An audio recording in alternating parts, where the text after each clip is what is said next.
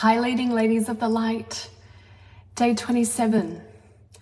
I'm getting so much information. I'm finding it very difficult to sleep. Last night, I went to bed early, but I couldn't sleep. Welcome to another viewpoint, another perspective of the temple. I'm coming to you live inside my private Facebook group, The Golden Path Experience, and I'm coming from the kitchenette of the temple. And I thought, wow, as I tuned in here, I have celebrated 40th birthday parties at this kitchenette with our sisters. Hi, Emma. I can't wait for you to come to the Sunshine Coast and see the temple for yourself.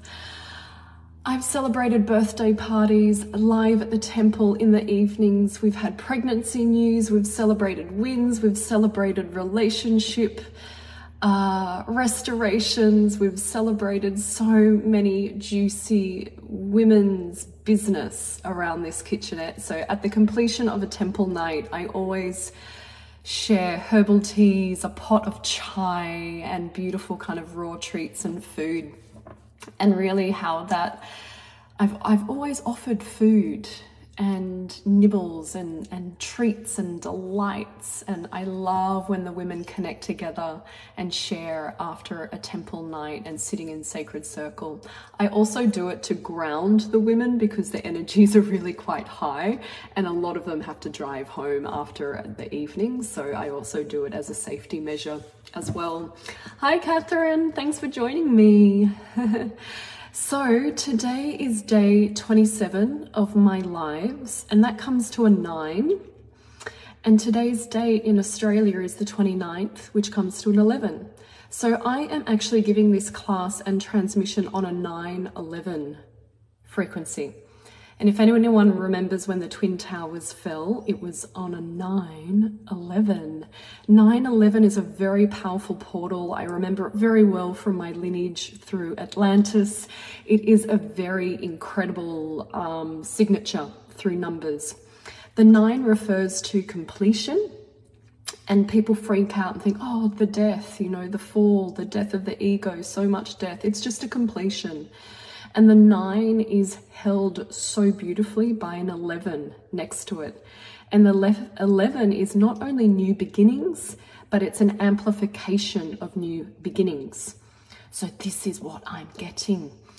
I give this lesson to you on a 9-11 that has a very potent signature to it already. Tonight in Australia, it's our 29th of February. It is a leap year. This is a complete glitch in the matrix. This is so powerful. So this is what I advise for tonight. And for those in America, you'll kind of go this into another 24 hours on your 29th of February. And I spoke about the astral plane last night. So I'm going to bring that teaching here today because I'd love all the leading ladies of the light to do something really quite extraordinary and spectacular in the astral plane on the night of the quantum leap year when there is a glitch in the matrix. This is my sorcery and magic and I love it so much.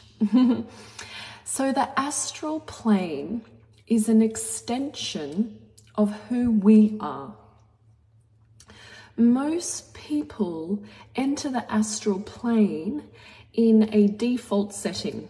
What I mean by that is they just play in that field unconsciously and do not realize that they have the power to even craft the reality inside the astral plane. Now, when I say astral plane, that does include your dreamscape at night, but also another dimension which is known as the 4th dimension, which a lot of people don't understand and don't speak about. We kind of just skip the 4th dimension and say that we're working from the 3D and we're accelerating the growth of humanity into an integration and an understanding of the 5th dimensional frequencies.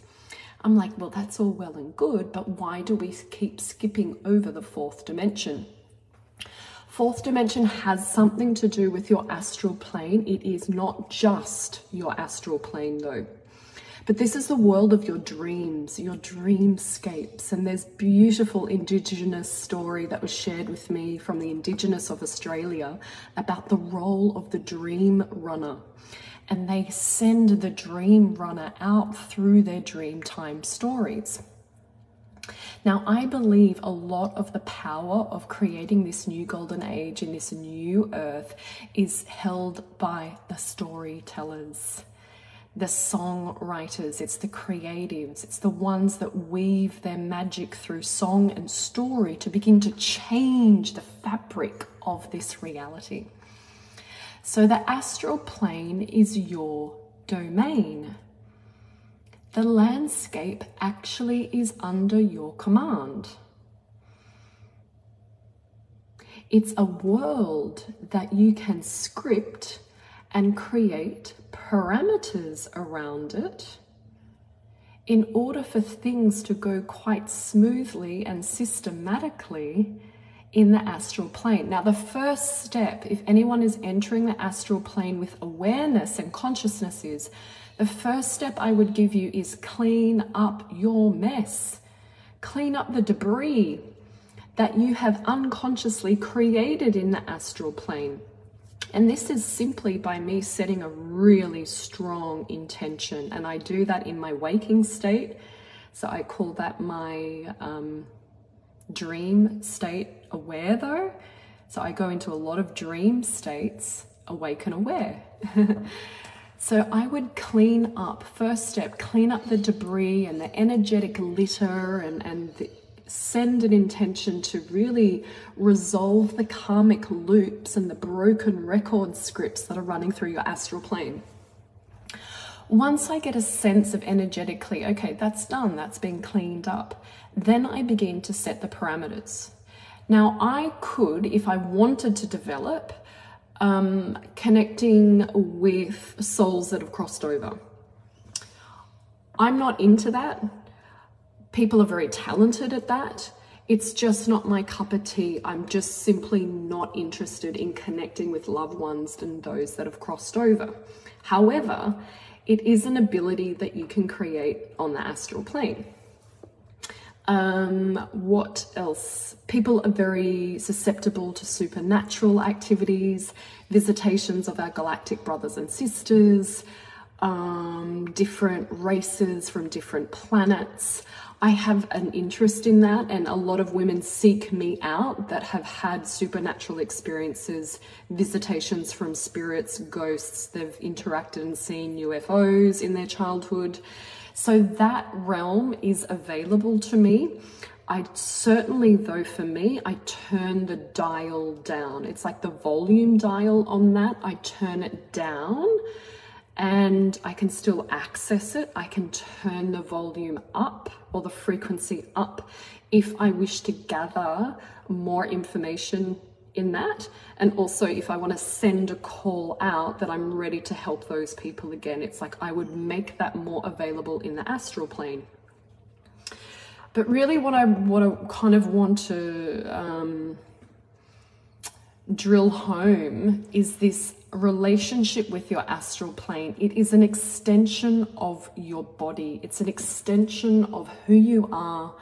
We've got the physical body, we've got the energetic body, the etheric body, we've got the crystalline body, the rainbow light body, and all of these are contained within the Merkaba, which is that double octahedron of light. That is our chariot of fire.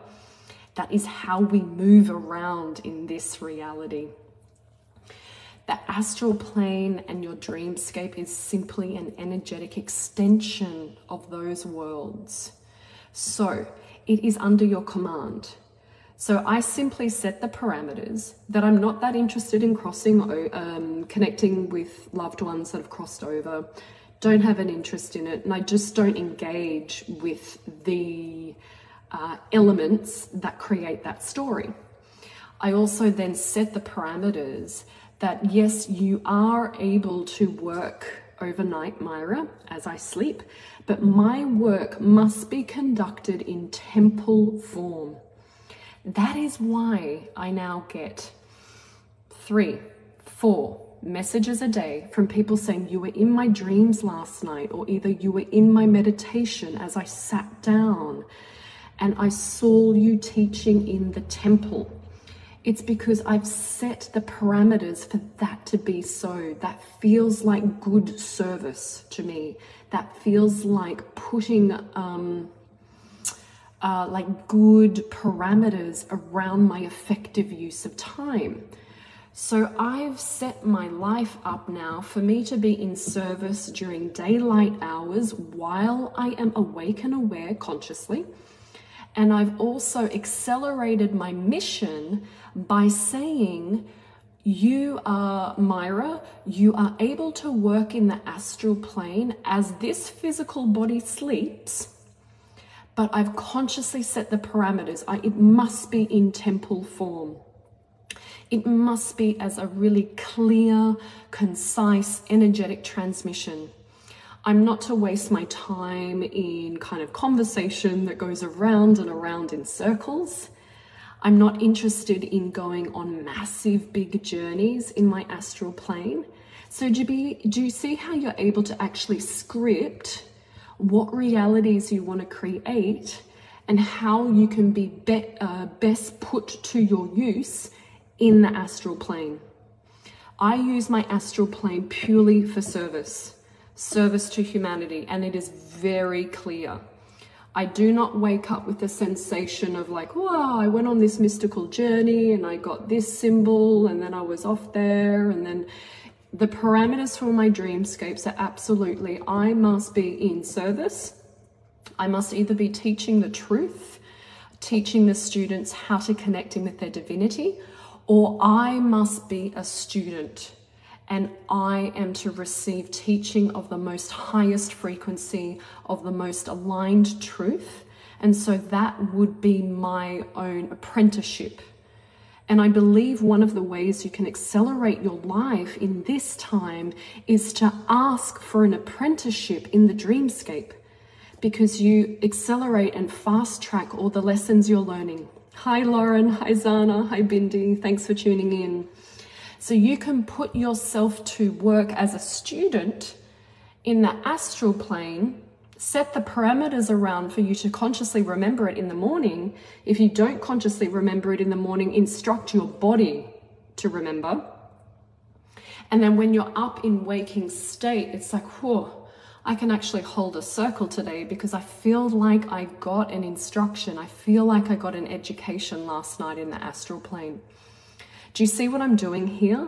I'm making best productivity, my efficiency of my life goes through the roof because I've got my dream and astral planes working for me while I sleep. And then I set a really clear parameter that the physical body, the cellular structure, the nervous system, the muscles of this physical body of Myra go into deep, deep rest, that they are nourished, that I receive healing, that I receive alignment, and I'm either as a student receiving instruction or I can have the teacher role in the astral plane. And the evidence will become clear to you. You'll start getting messages from people, family and friends, or those in your networks that know you. And they're like, they'll be like, the strangest thing. I was sitting in my temple last night. I got transported to this planet and there you are. I sat with you privately in the temple and you were teaching me all night. I'm like, brilliant. And then it has a triple benefit. The expanded results of this is that if that woman were then to truly connect with me in the waking state, in this reality, I have fast-tracked her ascension already because she's already received teachings in the dream space. When it comes to actually doing a physical work or a discovery call with her or mentoring her, we're at an accelerated pace already. It's like I'm just working and weaving this magic from every different perspective, every dimension that is under my control, that is under my command. This is embodied magic. This is embodied power. This is understanding intelligently the vessel of your body and what it is capable of doing. The songs you write, you script everything. Not because you want to take away the magic and the spontaneity. There's always enough room for that. There's always enough room to add another line into a paragraph. There's always an opportunity to go back and edit and reiterate or find a better adjective, a descriptive word. We can always go back in and add emotion and emote and add dramatic effect. But I want you to get the bones of this down.